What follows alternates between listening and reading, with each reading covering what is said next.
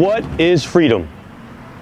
Before we can really dig into that and what that really means, right now, as I'm 40 years old, we gotta go back. We gotta go back to the beginning, the origin of where it all started. See, when we speak about freedom, most of the time, we're thinking about what's behind me.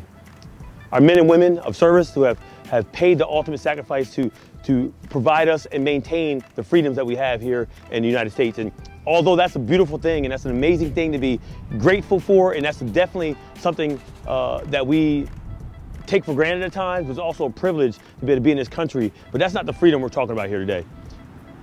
I'm here back home in Vineland, New Jersey, where it all started for me, to go back to where my freedom journey started.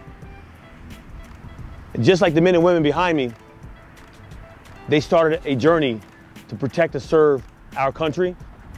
I started a journey to build building blocks for my future, for my family, also in my mental, my physical, and my spiritual. Come along for the ride.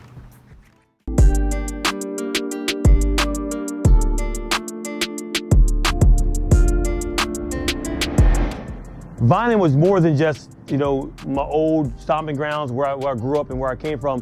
What you see behind me is the epicenter of what is Vineland. It's our downtown area. Being right here on Landis Avenue brings back some memories for me. I remember growing up and me and my brothers walking up and down the street, going to the bodegas, going to the little stores, and I remember as we're walking, I never really even told anybody this. I never even told my wife this, but being here reminds me that walking down the streets, I've always wanted my names on one of these signs. And I spent a lot of time with parades and with my brothers and walking up and down Landis Avenue and then looking at all the businesses and then also seeing like murals and art. I'm an arts guy. I remember as a kid looking at all these storefronts, and one day I wanted to have one of these storefronts. I wanted to have one of my businesses, whatever it was. I wasn't even sure at that time what that was going to be, what it looked like, but I wanted to have a business on this storefront. And I think at an early age, it created an idea within me that I could be anything I want to be. I could be an entrepreneur. I could be impacting people. So at an early age, I've always wanted to have my name on one of these signs, on one of these stores that you see as the cars are riding by me, that I can influence a population. I can influence people. At an early age, I cared so much about people.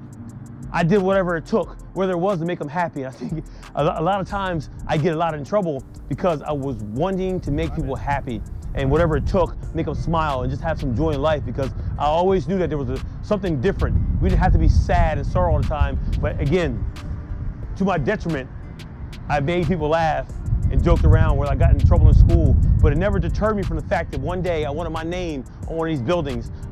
And walking down the street, going from our house to a friend's house, I've always dreamt of having my own business with my name on one of those signs. So being here on Landis Avenue is more than just walking up and down the street for me, more than just visiting old stores. It's revisiting the memory that I have of where it started, of me wanting to be an entrepreneur and also impact and have an influence on people at an early young age.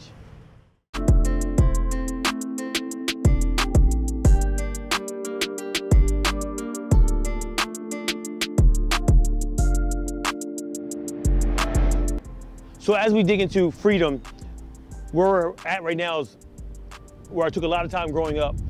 I lived in other places throughout the city growing up, but this place right here is where I had the most growth and where I became into kind of the foundation of who I am now. And we're here on Victory Avenue. The house behind me is where I grew up most of my life here. And I'll tell you what, as we go through this series, you're gonna see, and we're gonna talk about a lot of things that I had to come to grips with, a lot of things that I had to change, and a lot of things that I knew inside of me that was already good and I grew on.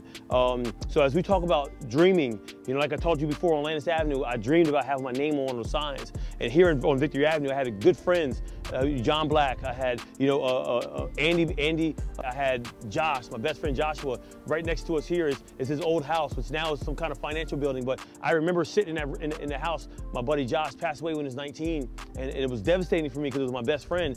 We used to play football in the field across the street when it snowed and what have you. We used to run up and down the street here as kids and play hockey in the street. Yes, I played hockey, roller hockey, but I didn't know how to skate, so I ran instead of rolling around. But anyway, so we had a great time in this neighborhood. I had a great environment around me, from my parents to my friends' parents that were extended family, to people that were in the neighborhood. We got together, and the group of friends that we had here helped me reestablished who I am and who I was. Dreaming, that's what it comes down to.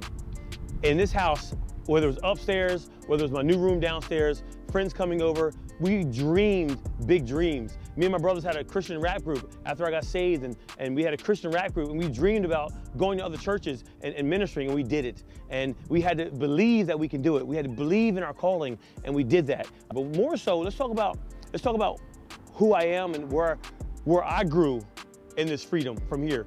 So freedom started by me dreaming, and then I believed in my dream, and I stayed in my dream, and then I counted the cost of my dream, and then I redid it all over again and reevaluated. So I always wanted to go to college and play football. I had a lot of naysayers that tell me I couldn't do this or do that. I've always wanted to be in video production. I had a lot of people say I couldn't do it. But it was here in this street, in these stages, where I believed in myself, I believed in my dream. My girlfriend, which is my wife now, believed in me and stayed the course and did not waver in my dreams. And in that, I've always lived a life of freedom because I was confident in who I was, because I had the people connected to me that stayed the course and stayed connected to me. And then spiritually, I was able to stay connected to family members and people within the church that allowed me to stay connected to the cross. So as I look back and reminisce on the things I've been through up and down the street, and my friend passing away, and being involved with the people in this community, it brings me back to those moments where it was tough, where I was a knucklehead, I was causing trouble, I was, not doing the right things. And days where I had to walk, it's freezing right now, it's cold. I had to walk all the way to the end of the street to the bus stop and wait on the bus. And all I could do sometimes is think as I walk, am I doing the right things? Am I being the right person? Am I reflecting my parents the way I should be? And as I became a believer, am I reflecting Christ as I should be? So a lot of these things growing up on this street helped build the building blocks of me being free in my mind, free in my spirit, and free in my physical. I used to run from here all the way to my wife's house, 5 miles from here. I used to train right here on the streets. I used to run up and sprint up and down these streets. I used to play football right across the street when we played football with my friends. This had a lot to do with my foundation and my confidence for me to be able to dream big. This is Victory Avenue.